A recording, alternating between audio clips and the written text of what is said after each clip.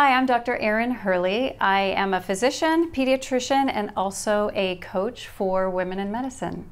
I care a lot about people. I practiced medicine for 26 years. I started out as a babysitter and I taught swimming lessons to kids and gymnastics to kids. I was a lifeguard and have always been interested in science and also helping. So I started out with a dream of becoming a veterinarian and then shifted that dream in undergrad to going into people medicine. And I just like to solve problems for people. I like to help make the world a better place. Sometimes that's just helping someone with their luggage at the airport, and sometimes that's making a commitment to a volunteer or a philanthropic agency. So I originally started out wanting to be a veterinarian because my older brother, we were like this, and he wanted to be a veterinarian. So that was when I was in 3rd or 4th grade. And I continued to want to go into veterinary school until I was a freshman in college. And then I had this realization, I'm really good with people. I've been working with children all my life. And I then had a passion to go into medical school and become a pediatrician. And I like to help people remember that sometimes what they see seems like all they see is the success.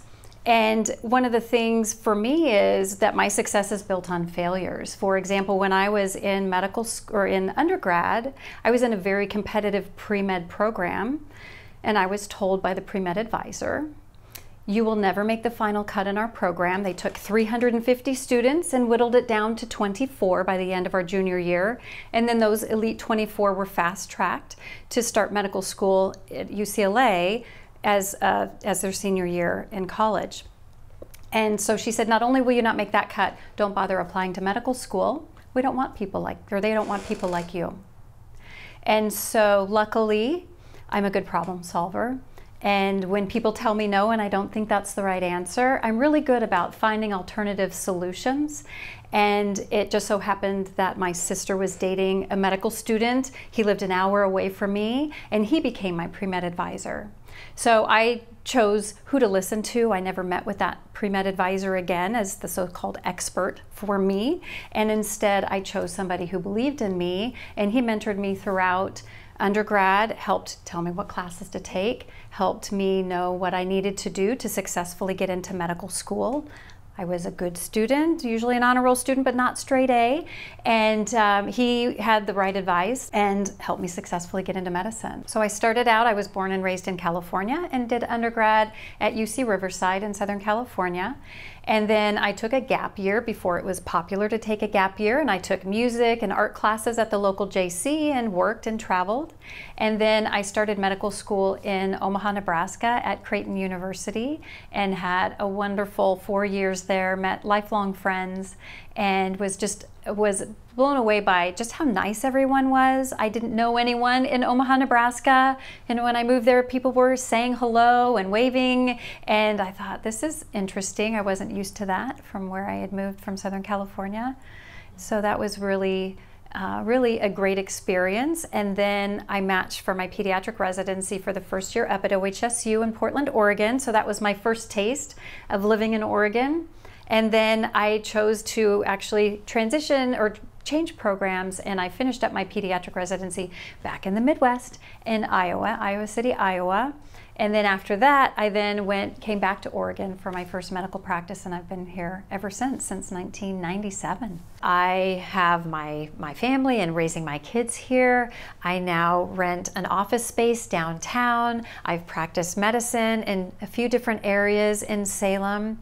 And it's a community that not only has great programs for our students, but it also has some really great programs for entrepreneurs.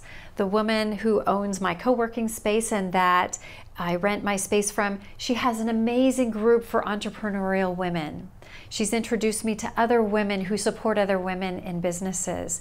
And I love that even though Salem is a fairly large city, it feels small.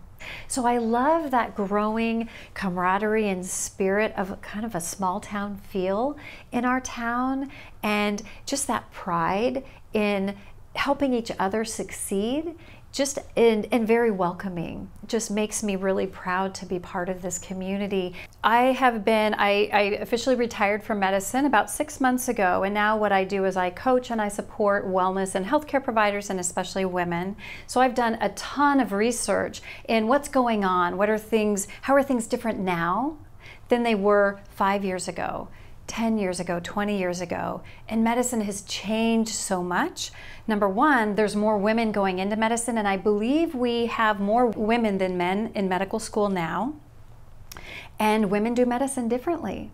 To share some stats, women spend about 1.5 times as long charting in the electronic health record than men. Women spend about 2.5 minutes longer with each patient than the men do. And when you're looking at 10 and 20-minute slots for patient care, that's a big percentage. And when you add up that extra time at the end of the week, at the end of the year, that's hundreds of hours. And not only that, it's usually unreimbursed time. So then that also adds to the wage gap that women have in medicine, as well as other fields as well.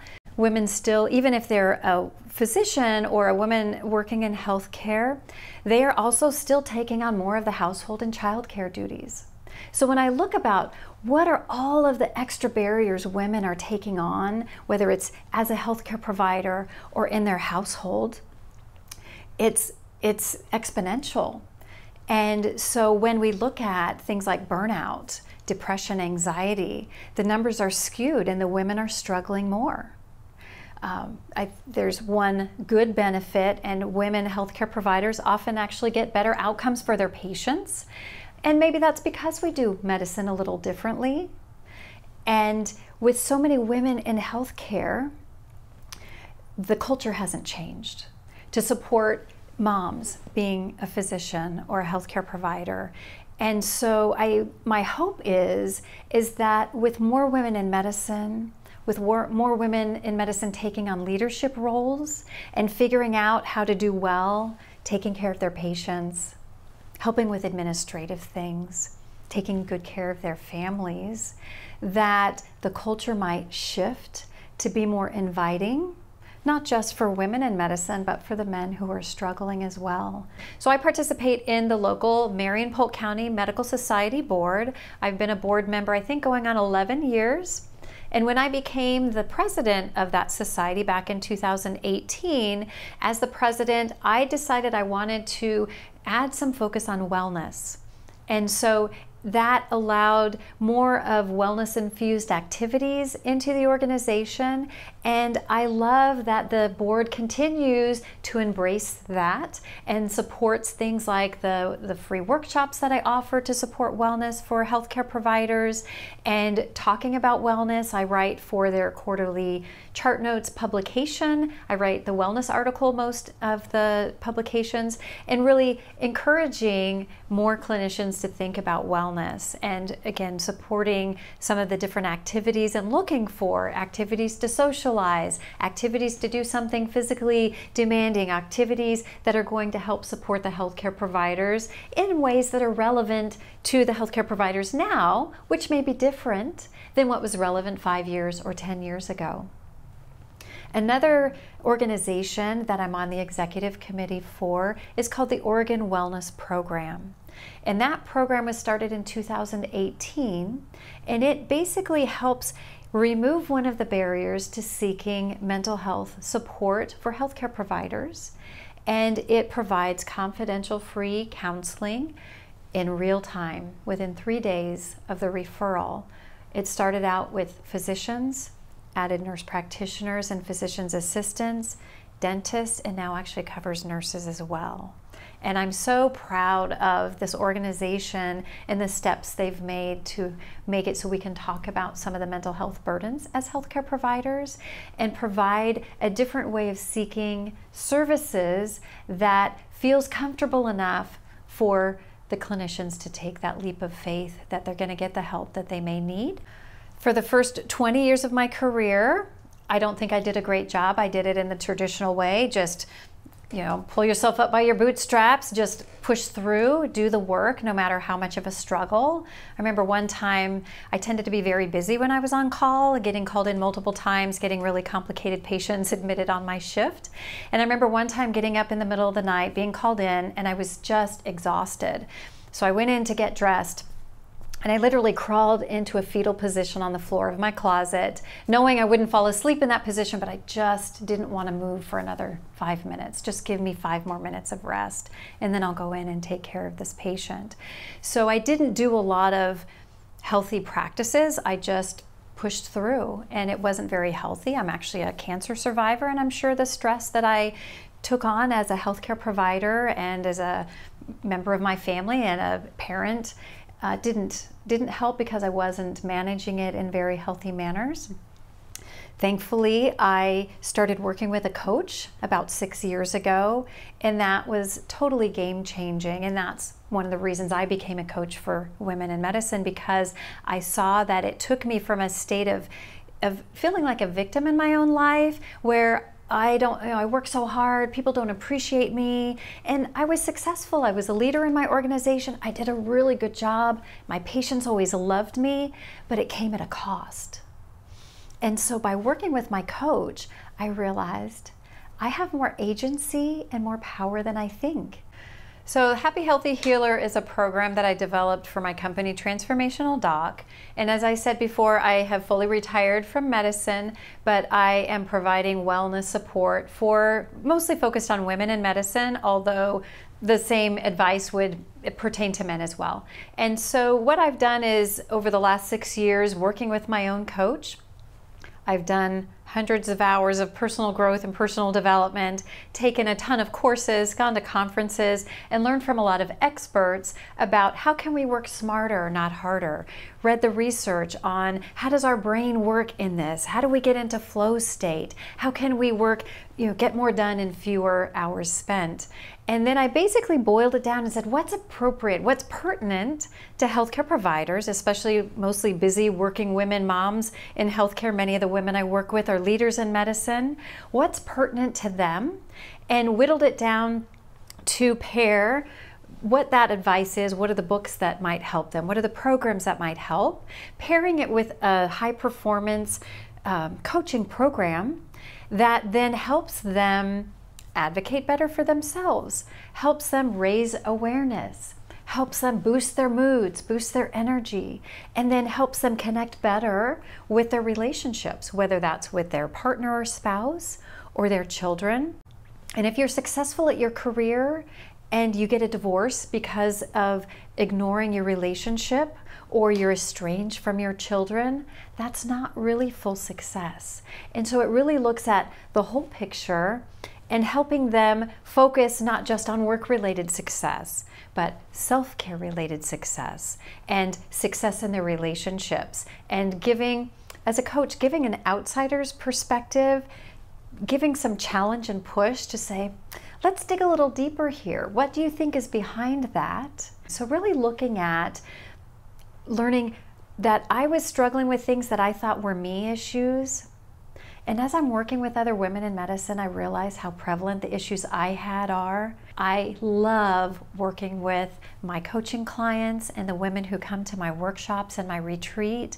They are some of the best people in the world. And again, it's such an honor for them to trust that I might have some advice that can help them, trust to be able to share not only their wins, but their hardships, and that we can then work together on this journey of let's get to a new place 60 days from now. Let's get to a new place 90 days from now. I believe in you.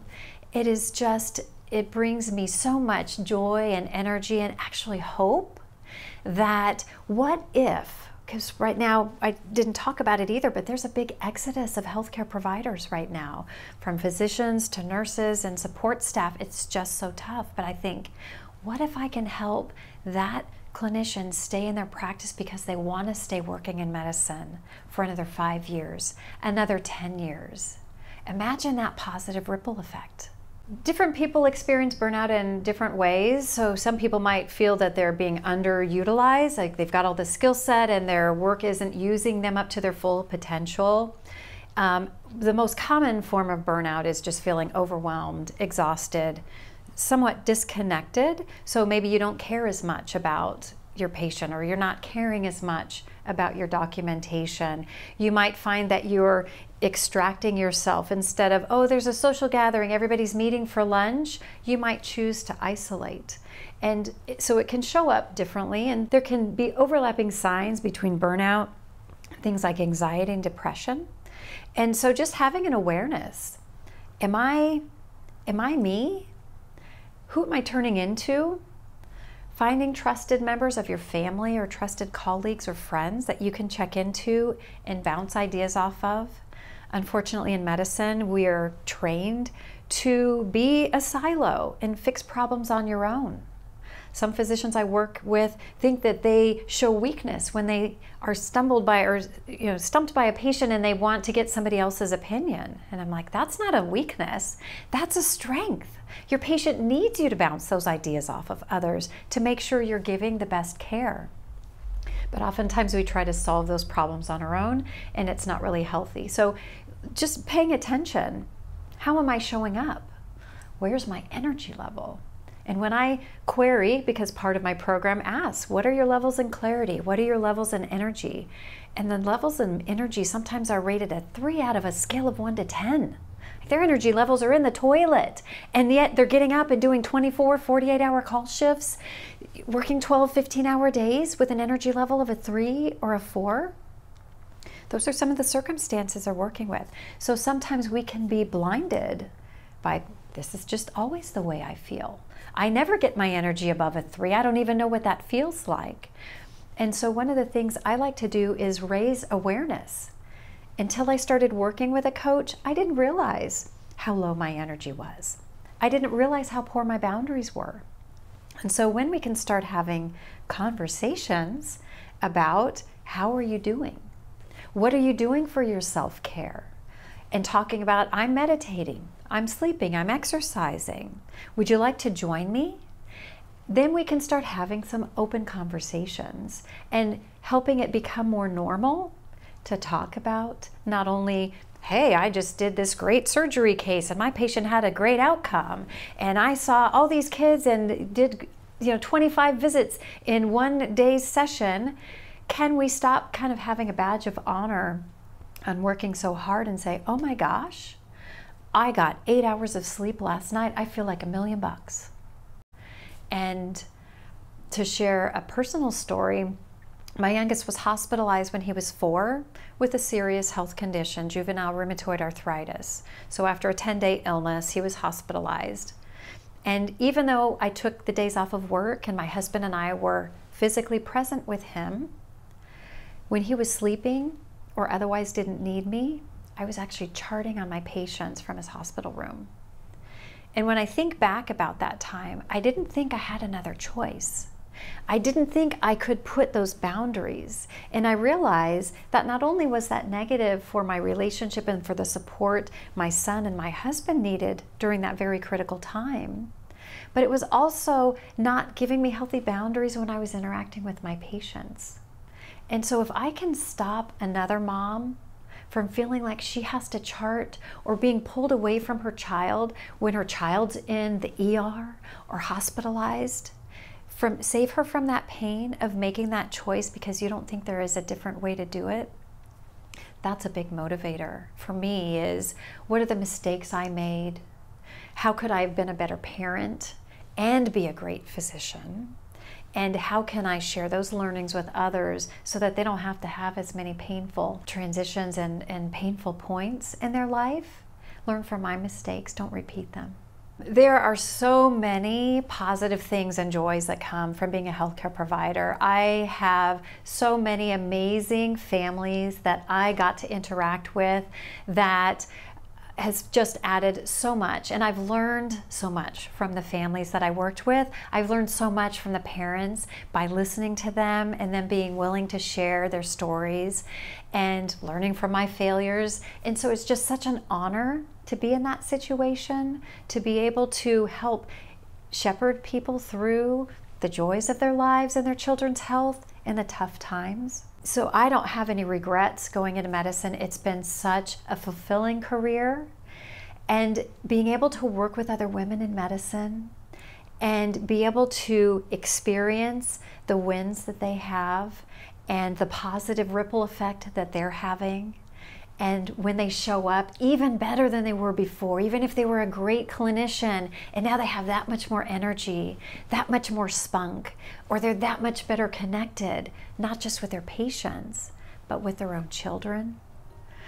That is just, it's magical.